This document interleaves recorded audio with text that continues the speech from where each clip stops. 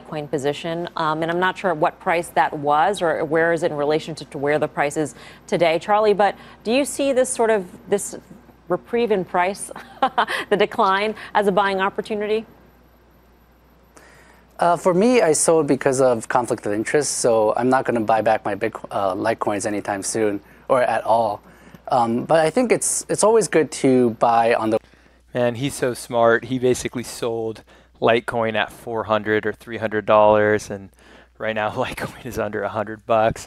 And he says he's not going to buy the dip, but I bet you anything he's telling family members and people that he is near and dear to take advantage of these cheap crypto prices. But yeah, man, he did really well. The fact that he literally sold most of his Litecoin at the top of the market.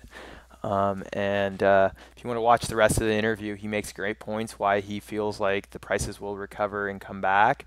And even though he says he's not buying this dip, I think he's telling people that he works with or people that he's close with to take advantage of this, because adoption is going up, and Litecoin at $58 or $60 is a steal.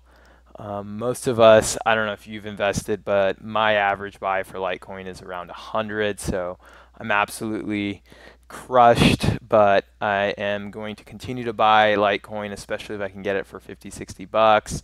Not too much. Obviously, I don't want to put my entire portfolio, but I think these prices are good.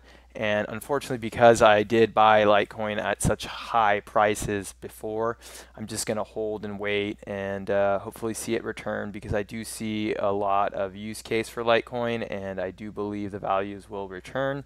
But let me know your thoughts, and I will talk to you soon.